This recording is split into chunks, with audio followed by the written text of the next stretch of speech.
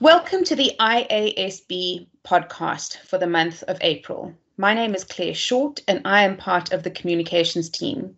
Today I'm joined by Hans Hoogervorst and Sue Lloyd, Chair and Vice Chair of the International Accounting Standards Board, respectively.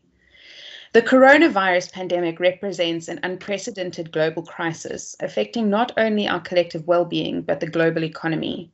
It's changed the way we as an organization operate in a number of ways. And we're effectively using modern technologies to make a success of working remotely. This month, we also held a supplementary board meeting in addition to our usual sessions to focus specifically on the repercussions of COVID-19 on our stakeholders. Hans, can you fill us in on that? Yes, Claire. Well, obviously, COVID-19 is very tough on many of our stakeholders. We as the IASB can continue working not as usual, but we can still do a lot through remote working. But for a lot of our stakeholders, this is all a very difficult situation. So we have to act where necessary to support stakeholders during these difficult times. And even before the supplementary meeting, we had released some educational material highlighting how to consider the COVID-19 pandemic for expected credit losses under IFRS 9. Obviously, banks are to be heavily impacted by the economic situation currently, and we felt it was good to highlight how to deal under these circumstances with IFRS 9. So issued some educational material regarding the application of IFRS 16 leases to deal with rents which are granted in many parts of the world as a result of the pandemic. These materials, it's important to say, don't change the requirements in any way, but they point out some important aspects of these standards that are particularly important in these difficult circumstances. Thank you, Hans. A reminder to listeners that these educational materials can be found on ifrs.org.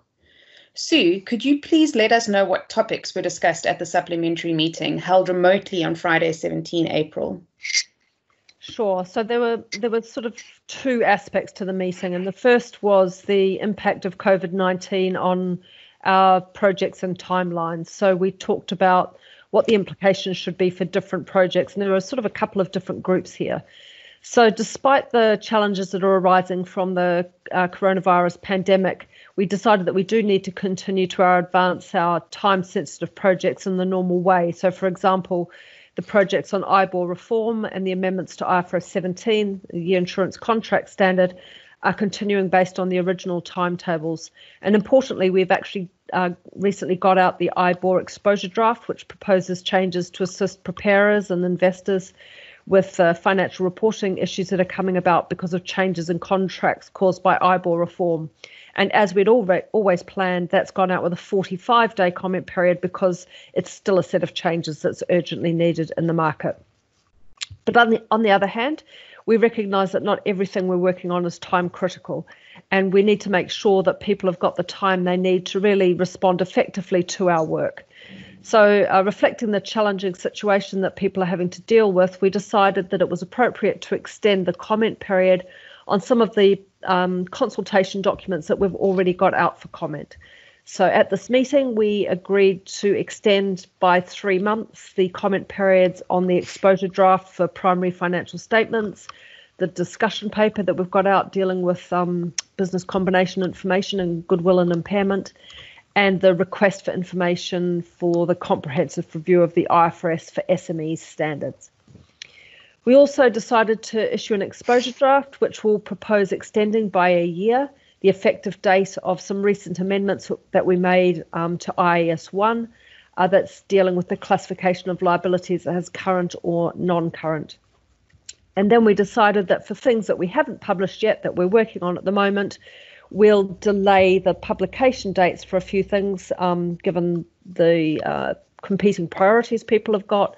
So, for example, the request for information for the agenda consultation, asking people what they want us to work on for the next 5 years, is going to be deferred. So rather than being issued late this year, it will be moved to March 2021.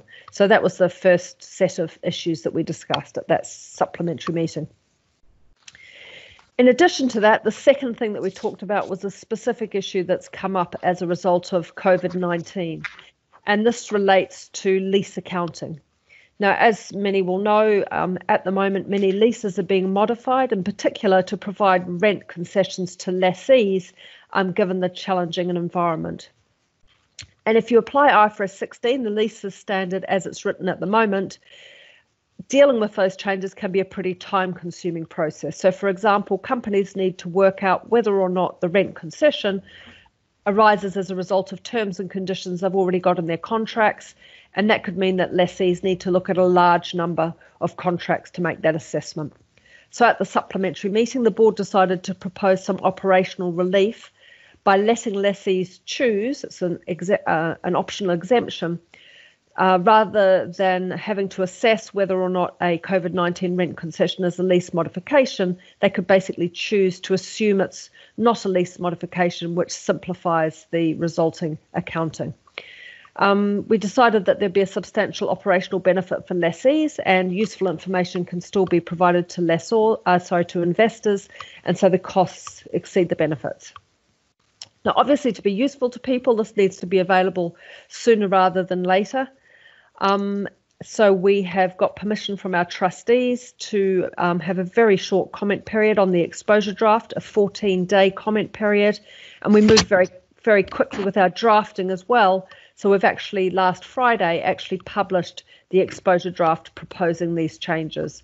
So for those who are interested in accounting from a lessee perspective for rent concessions, you should take a look at that exposure draft and write to us quickly. Yes, and people can access that exposure draft on the homepage of our website, ifrs.org. So if anyone has an interest in that, please pop along to our website and get involved in the commenting. Moving on to the usual board session that was held from the 21st to the 23rd of April 2020. Hans, can you take us through some of the key projects highlighted during this session? Yes, well, first of all, we received an oral update on progress on IFRS 17, our insurance standard. This is one of the time-sensitive projects that we have decided to keep on schedule. And the objective of the staff's update was to inform the board on the status of the project, to publish the amendments to IFRS 17, and the staff's plan to bring any sweep issues, if they are there, in drafting to the next board meeting. The staff was able to tell us that everything is going according to plan, and that the board will be able to issue the amendments to IFRS 17 in the second quarter of 2020. I might also mention that this week I have published an article on our previous decision to maintain annual cohorts and explaining why that was the case. I think it will, a lot of people will find that interesting to read. Then we also discussed the post-implementation reviews of IFRS 10, IFRS 11, and IFRS 12. A post-implementation review, as people may know, a PIR, is a mandatory step in the due process for new IFRS standards. And it is normally structured in 2 phases.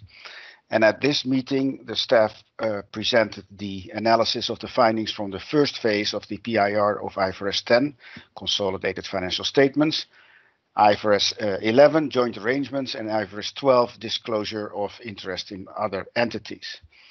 The board was satisfied with the findings, and we decided to carry out a second phase of the PIR, which is to publish a request for information, a so-called RFI. And the objective of the RFI would be to gather evidence on the requirements identified in the first phase of the review from a broader group of stakeholders. And at a future meeting, the staff will bring a paper to the board to confirm that it has complied with the applicable due process requirements. Now, we also discussed the management commentary project. As people know, the management commentary is a narrative report that complements the financial statements. And although there are challenges created by COVID-19, we, for the time being, plan to publish an exposure draft for this project in December 2020 as originally planned. And at our last meeting, the board decided that the objective of management commentary is to help primary users to assess the future cash flow and management stewardship of a company. And at this meeting, we discussed disclosure objectives of 3 content areas of management commentary, namely the business model, strategy, and resources and relationships. And the board agreed with the staff's recommendations on these disclosure objectives. Also, it was a successful meeting as the board felt that the content areas of the management commentary are starting to come along together very well. So we really got a sense that we're going to land in a good place. And at a future meeting, the staff plan to discuss disclosure objectives on risk and operating environment. Thank you, Hans. You also, during the meeting, touched on topics such as the comprehensive review of the IFRS for SME standard, the disclosure initiative subsidiaries that are SMEs project, and financial instruments with characteristics of equity. We aren't going into any depth on those during today's podcast, but any listeners that are interested in that can find more information and the full meeting update on the IFRS website at ifrs.org. Sue, before we sign off, the board also heard some updates on the maintenance and consistent application theme. Can you fill us in on those? Sure, and just to provide a little bit of colour, we haven't gone into all those other topics that Claire just listed because we are trying to not bog people down with things they don't have to follow right now. We're moving things forward where we can, but we're aware that people don't need to follow every single board meeting if it's going to be a little while before things go out for comment. But maintenance and consistent applications are a little bit different because it's more live issues, so I'll comment on those quickly. So on maintenance and consistent application, we talked about 2 main things. One was a question that came to the interpretations committee about how to do the sort of day 2 accounting for a sale and leaseback transaction, where the leaseback has variable payments, such as those that are linked to the lessee's turnover. We've found that there's essentially a bit of a gap in IFRS 16, and so the board agreed with the committee's recommendation that we fill that gap and do some standard setting. And the other thing we talked about was a project that we've been working on with the assistance of the committee, looking at how to estimate foreign exchange rates in environments where there's issues with the exchangeability of foreign currency. So there's details on that if people are interested in looking.